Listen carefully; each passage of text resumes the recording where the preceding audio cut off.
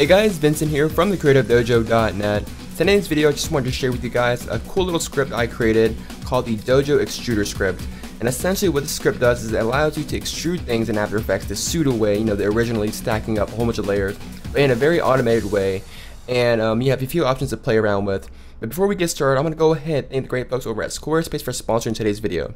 Squarespace is the only one platform that makes it fast and easy to create your own professional website. For a free trial and 10% off, head over to squarespace.com and use the promo code DOJO11 at checkout. So I was working on a template here and I need some 3D text, but I didn't really want to use Element 3D just because it wouldn't be very convenient for a lot of customers who don't have Element 3D. And the Element 3D licensing for templates is a very, pain in the butt, so I didn't really want to use Element 3D or any other plugins. I wanted to do it within After Effects. So, of course, there's the classic way of doing it, but it took a lot of time, and I've shown that method a few times in my past tutorials here. So I created a script to automate the process, so let me show you what it does here. So first of all, let me just show you, this preview here. So I won't be going over how I created the environment and all that stuff, but I will show you guys how I created this 3D text here with the nice bevels and this transition right here. So this is pretty cool. Most of the time, 3D extruded stuff in After Effects, you don't really have the, the ability to break things up and create this pretty much dynamic, interesting, text animation here. But you will be able to do this within After Effects all by itself with no plugins, purely After Effects tools, just automated with a script that I created here. So we'll take a look at how to create this 3D text only here. So let me go ahead and get started with a new composition. We'll go to new composition and we'll call this the 3D extruded comp. And we'll make it 720p and 10 seconds long. Hit OK. And then let's go ahead and create our 3D text here. So we'll create a new text. So we'll call this one, 3D text. Let's go ahead and just, scale it down, and then we'll align it. Make sure it's center aligned, and we'll just align it to the middle here. So now we have our 3D text. And the first thing you want to do is I always like to pre-compose things before I extrude them, so that things become very procedural. So I'll just pre-compose, and we'll call this the source text here. And essentially we're doing this because if you ever wanted to change whatever we extrude, we can always go into the composition and do it. So now that we have this pre-composed, let's go ahead and hop into the Dojo Extruder script, which is available for free at the CreativeDojo.net. So this is pretty cool here. And this is version 1, so there are limited options here, but I will probably be updating this pretty frequently here. So here's the Dojo Extruder script. So first of all, let's go ahead and select the layer that we want to extrude, which is this comp here. We have the option to set the number of extrusion copies. Now this is very important because depending on how large your text is and or how large your logo is and how much you are zooming up to it, you want to change this number. So usually a number between 30 to 60 is pretty sufficient here. So in this case, our text is going to be pretty close to the camera, so we'll set it to around 50. Essentially, the higher the number, the higher quality you have, the more number of copies you have to work with here. So you'll see why in a second. So we'll set it to 50. We have the enable shine hide, which will automatically hide the extrusion copies, and then we also have the enable motion blur for layers. So we'll keep those selected as a convenience here, and we'll just hit go. So give it a little bit, and it should create your 3D extruded text. Now this is pretty cool here with no effort, pretty much. So we'll go ahead and just close the extruder script. As you can see, it creates an extruder controls the null object here, as well as one source text, but it's actually just the front face here. And this is here just because some people like to apply certain effects to the front face of the text, so that's there for convenience. But there's actually a lot of extrusion copies here. As you can see, they're all shine and hide here. And essentially, we are duplicating this source text 50 times.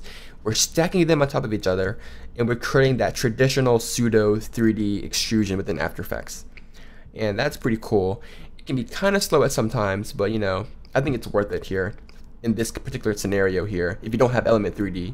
So here's the source text. As you can see, it applies some effects here. What you really want to focus on is the extruder controls. So we have a lot of options here. The extrusion depth. So if this is too extruded for you, you can actually compress it here. So let's say that you wanted the extrusion depth to be like 10.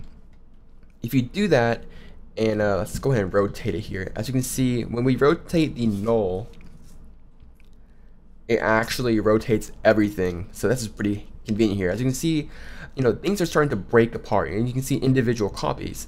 And that's because we didn't create enough copies for the extrusion right here. So what we can do is we can actually compress all this together. So let's set it to like 3. And essentially what that does is it kind of compresses everything in a smaller space.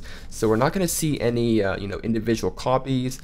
And so we have this nice clean effect. So if you wanted to create a lot of extrusion, you want to create a lot of extrusion copies to work with here. So that's pretty convenient here, that we can play with the spacing between each copy. So 2 or 3 is a pretty good extrusion depth here. We also have the bevel amount. So if we set it to like 5, you can see that we have a strong bevel here. I usually set it to 2 or 3 depending on the size of the text or the logo. And then we also have the lighting amount here. So if we set this to a positive number like 3,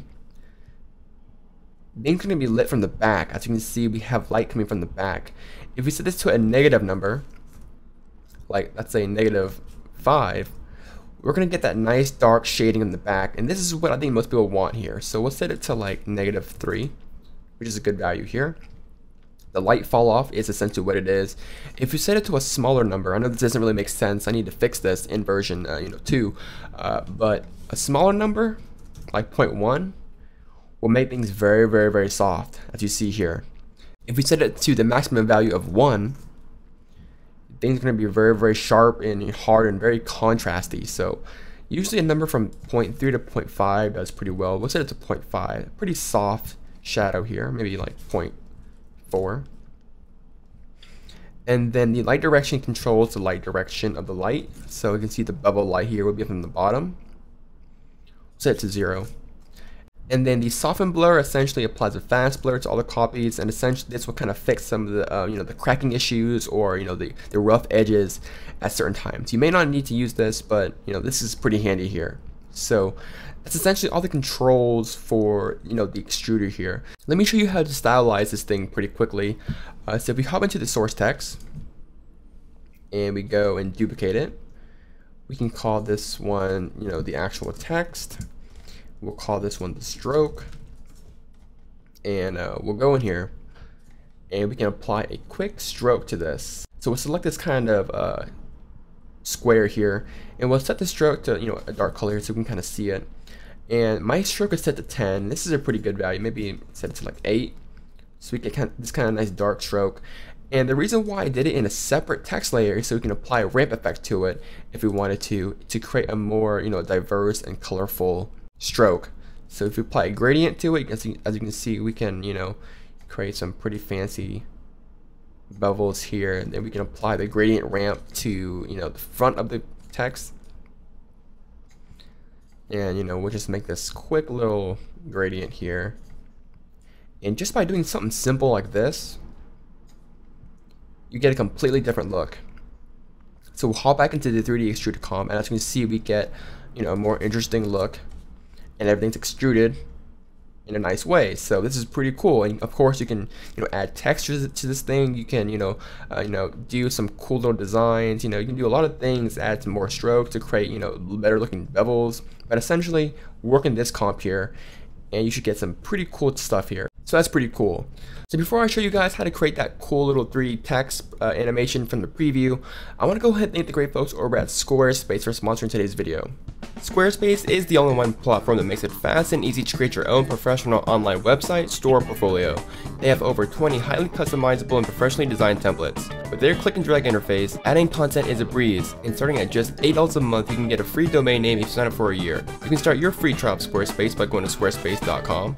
And when you do decide to sign up for Squarespace, make sure you use promo code DOJO11 to get 10% off the life of your order and support the dojo. Squarespace, everything you need to create an exceptional website. So back to the tutorial here, I want to show you guys how to create this flyby effect. It kind of just breaks into individual characters here and forms the text. And this is a pretty cool thing that you can do this within After Effects using no plugins here. So to do this, I'm going to go ahead and disable, or actually just delete the stroke here. We'll just redo that later. We'll work with this here. We'll go to the toggle down right here, and we'll go to the animate. And first of all, we'll hit enable per character 3D. And then we'll go to the animate here, and we'll also select the position. And that will create an animator 1 as well as a range selector with our position here. So essentially we want to set this to a pretty high value, so maybe like negative 3000. And what that will do is force everything to be at negative 3000 in Z space. And if we go into the offset, we can offset that. So as you can see, we're pretty much offsetting each character. So at 100% they're normal, but at 0% they're at negative 3000 in Z space. So we'll set it to this value here. And you know, if we go to the advance, see right now things are very procedural. If we go to the advance here and we go to randomize order, that would just randomize everything. And then we can go from shape from square to ramp up. And what this will do is create a very, very nice effect here. So as you can see, things are more randomized. And of course, you can do this with the rotation property as well to get some very, very interesting looks. But let's go ahead and animate the offset here. So at the very beginning, hit keyframe for the offset, and we'll just make sure they're out of frame here. We'll move about 1.5 seconds, set it to 100%.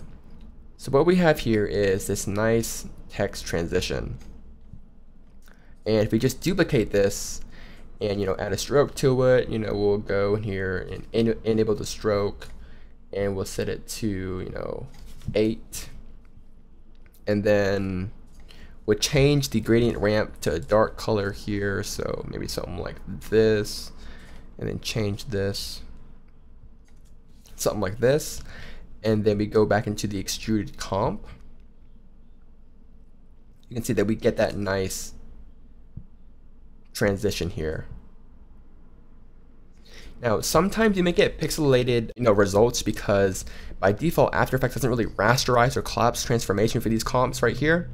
So you can actually go and enable the, you know, the continued rasterization for all the extruded copies as well as the source text here. But most of the time you're doing really fast animations and you don't really need to do that. So that's something to keep in mind. In the next update, I will probably, you know, create some kind of button that will automate that process as well. But just to inform you, if you're getting pixelated results, try to collapse transformation for all the source text as well as the text in here. So just to enhance the effect, we can also animate the position of the control null here. So as you can see, everything's parented to the extruder control. So if we just start at the beginning here and just kind of set this back to like negative, you know, 1000 or something like that. Hit a keyframe, we'll move 1.5 seconds like before. We'll set this to 0. It kind of forces all these comps to do the same thing. So it's essentially moving all these comps in Z space as well. And we'll just easy ease this. We'll go to animation, apply animation assistant here. So, and then hit easy ease. It's essentially moving all these duplicates here. And then if we enable the motion blur, you should get some pretty nice results here. So actually just change this keyframe here to about negative 3000 just to kind of enhance the effect here. So if I do a quick RAM preview, so as you can see, we get that really nice intense animation. And again, if you want to make it a little bit more fancy, you can also add rotation to these animations here. So add some rotation, that look pretty nice. Add some texture, add some glows. You know, you can create some pretty interesting things just using this. I think this is a pretty cool way to create 3D text within After Effects without using any plugins. Of course, if you have Element 3D or, you know, Metal Shapeshifter, go ahead and use those. This is by no means an alternative. I'm not recommending this method over Element 3D's method because it's a lot faster and it supports OpenGL and uses your GPU. This is really CPU intensive. It uses a lot of, you know, resources to pull this off because there's a lot of layers here. But if you have no other option, if you don't have Element 3D, this is a really great way to create 3D text. And the Dojo Extruder script just kind of automates the process. Very helpful if you create video hype templates. So that's pretty much it. Dojo Extruder version 1. Check it out at creativedojo.net. Absolutely free. My name is Vincent Nguyen from the Creative Dojo, and I'll see you guys next time.